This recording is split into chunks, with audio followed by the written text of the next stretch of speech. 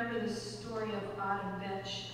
This was last year. She was a 16-year-old girl, a year ago, July, and she was in a small plane crash with her grandparents.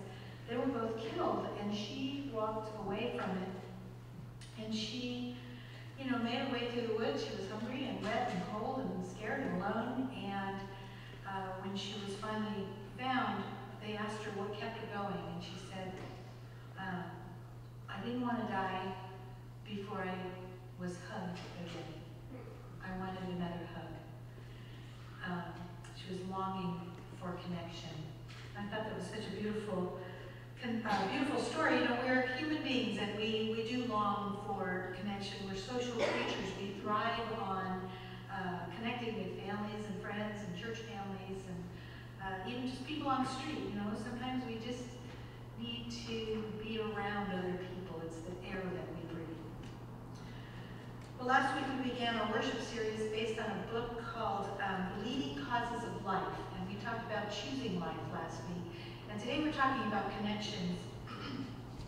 Gary Gunderson and Larry Prey wrote this book, and they have a lot to say about connection. We'll be talking a little bit about some of the things that they talk about, but one of the things they started in this chapter was just kind of going through different ways that we connect. And one of the things they talked about was, in our bodies, all the processes that have to work together to make us who we are. And one scientist said, we think we are individuals, but actually we're whole communities of organisms and things going on in our bodies. And then, of course, our very survival depends on our relationship, our connection to nature and to the earth, and how we treat this beautiful creation. Eco-psychologists, which I didn't know existed, are realizing that immersion into nature brings about life-enhancing peace and joy and zest and ability to be facing things with a positive attitude, to understand the interconnectedness with all things. We know that our senses and our minds and our bodies have this kind of rhythm, right, with the natural world. And a lot of studies demonstrate that obesity and depression and other problems are linked to not spending enough time outdoors. That's called nature deficit disorder. You might have ADD, but now you can also have NDD. We know too how connected we can be to our animals, to our pets. For some of us, they are our children. Especially once kids get out of the house, we still long for those kind of daily connections and routines, and so we do that sometimes with our animals. That's become a thing right now, but way back in, I think it was 1860, Florence Nightingale said that a small pet often is an excellent companion for the sick. And so now, 150 years later, we're really getting that, and we have therapy dogs and dogs that go into the hospital and just lay down with people, and kitty cats and things like that. And it does enhance our experience of whatever's going on. Just about 30 seconds before my mom took her last breath, our dog Charlie came running from the living room, jumped up on her bed, and just cuddled into her side. She held him every day those last few years, and he knew instinctively that he needed to be there then, and he wanted to say his goodbyes. So it was just another place where that connection was so visible to me.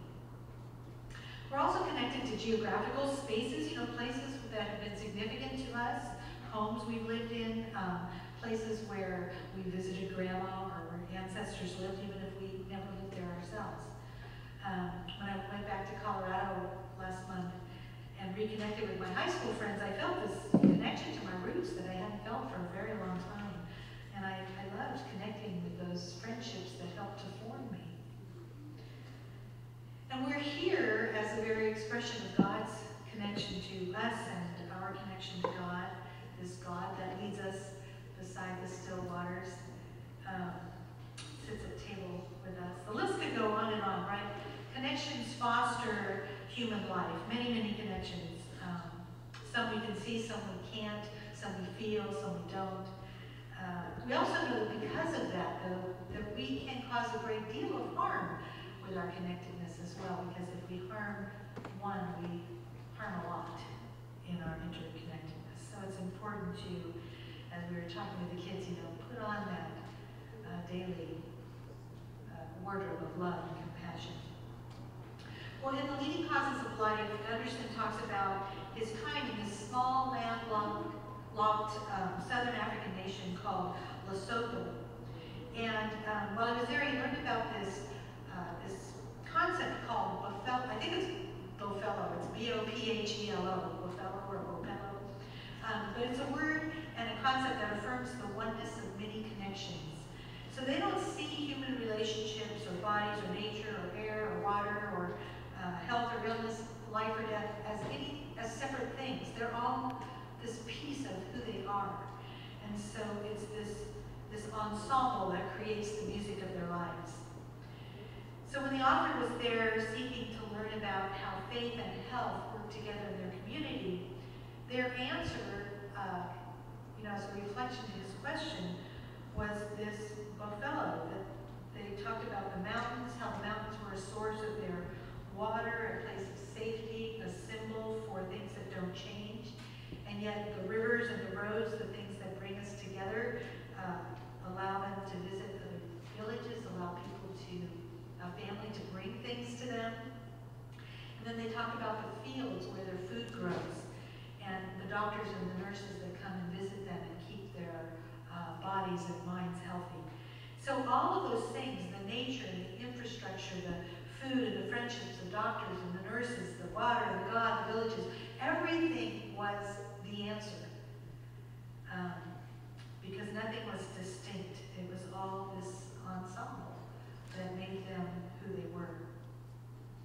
At the heart of creation and of religion and spirituality is this deep, deep desire to connect. Religion means to bind back, to come together. And Gunderson was saying that it's part of what has helped churches to continue to survive, if not thrive, is the fact that we can connect in a different way than other places, because we take this idea of family beyond blood. So we might come here with our families, and we love our families, and we have our family, but we also have this family, this body of Christ that becomes such an integral part of who we are and how we invest our time and our money and our desire to be with each other, to help each other, to grow with each other. So this reading we heard from Paul's letter to the Colossians is about this quality of congregational relationships. And so when he's speaking about clothing ourselves with compassion and kindness and humility, seeking to bear one another's burdens and learn to practice forgiveness, he's talking to churches. He's talking to people like us who come together once a week and try to figure out who we are and how we can be a little better throughout the week. And so he's telling us, practice those things in community so that when you leave here, you go out clothed with Christ. Very special connections. I have 4 sons, 3 of whom are married and 1 who isn't but has a significant other. And of those folks, 3 of them work from home. And they talk about how important either going to church or getting together with their friends or having Friday night dinners, whatever it is they do to create this connection with people that they don't get at work anymore. So it used to be you go to work and you chat with your workmates, you sit in the lounge, you eat lunch, you have your coffee together. They don't have that anymore. There are a lot of bonuses to working from home, and they like those bonuses. But in some ways it's added to the busyness of their lives, because in their free time they have to create this connectedness to people that they long for. Yoman Hari wrote an article, and it was online last week, and it was a big deal. People were passing it around. And it said, the title of it was "The Likely Cause of Addiction Has Been Discovered, and It's Not What You Think." And in this article, he's talking about the fact that addiction is not necessarily about the drugs themselves, but the addict's inability to connect with other people in his environment or her environment. So he was saying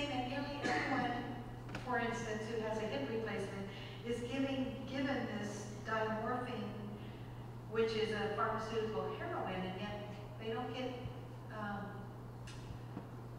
addicted to it.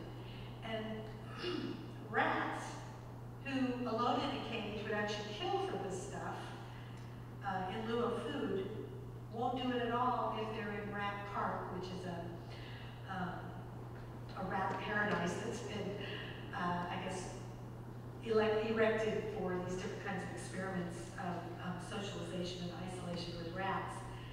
So it was interesting to think that so often in addiction, people do become more isolated, don't they? And I know I have a couple friends whose bottom experience was when they were drinking alone and drank too much and got very, very sick to the point of almost death.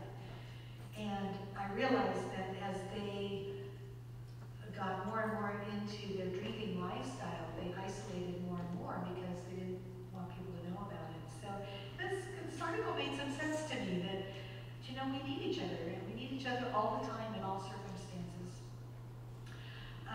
Florence Nightingale also said, the needs of the spirit are as crucial to health as those individual organs that make up the body. So there was a study of 10,000 men, and they were following these men to see the outgrowth of heart disease into people's lives. And it turned out that the men who were able to say they felt loved by their wives, this is interesting, were less likely than those who didn't to develop angina over the next 5 years. And then, I don't know if this was the same study or how it worked, but they were talking about patients who had received cardiac catheterization, and those who weren't married and didn't have any close friends were more likely to die within the next 5 years of heart problems. So it's interesting. We need these relationships, don't we? We need connection with each other, with animals, with this beautiful creation that surrounds us, with this awesome God who created it all for us. We need life around us. I'm an introvert, and although I love close relationships and good conversation, I could easily never leave my house. Now, I know there's more than one of me in this room, but I'm grateful when people get me out of the house, right? They invite me to a show or a movie or on a walk, because on my own, I just soon stay in my little fortress there. And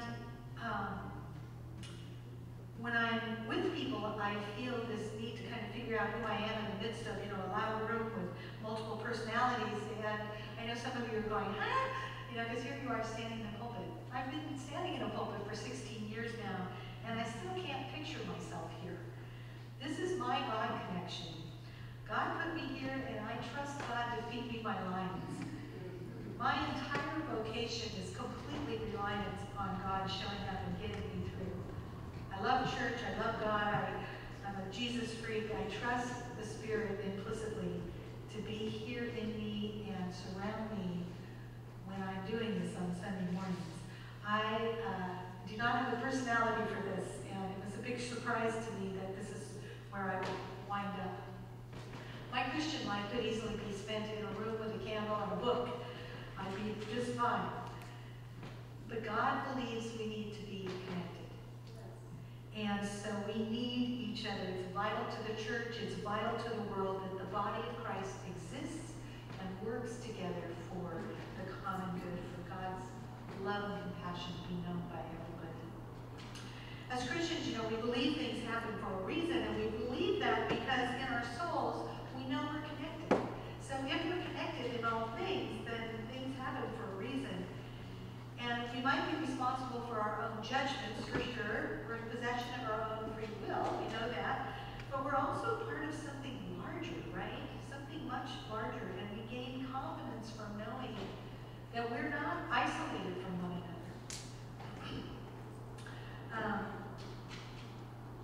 A middle school teacher asked her class to write definitions of a friend. And these were some of the descriptions she received. A friend is a pair of open arms in a society of armless people. A friend is a warm bedroll on a cold and frosty night. A friend is a mug of hot coffee on a damp and cloudy day. A friend is a beautiful orchard in the middle of the desert.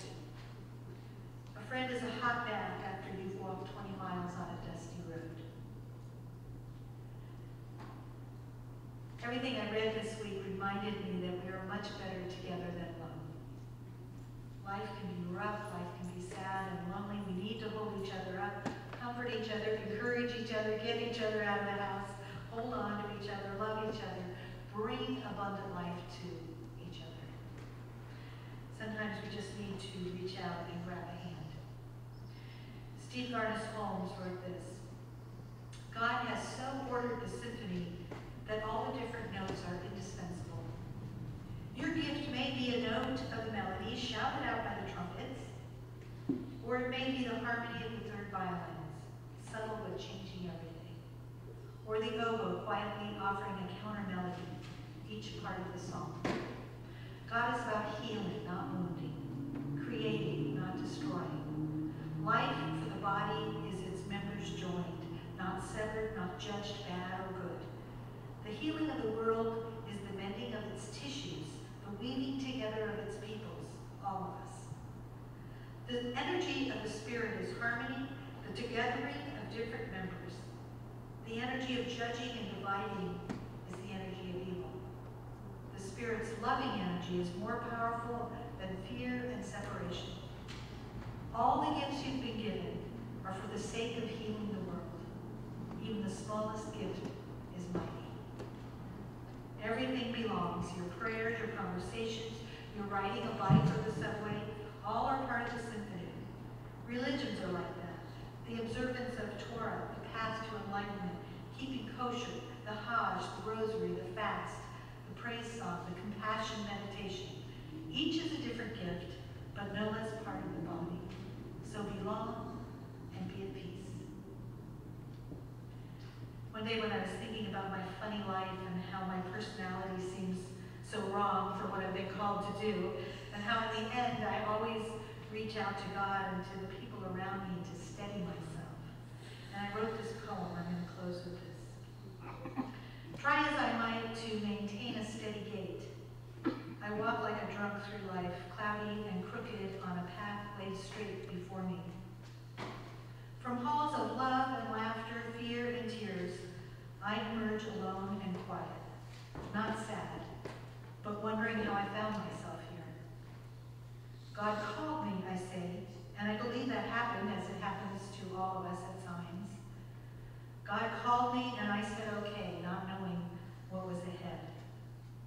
Like Peter stepping out of a rocking boat onto the stormy water, I thought I could. I still think if this damp water would hold still for just a moment, I might make it all the way to Jesus.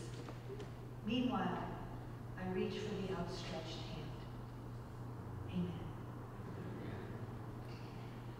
We're going to stand as we're able for our final hymn, He Touched Me.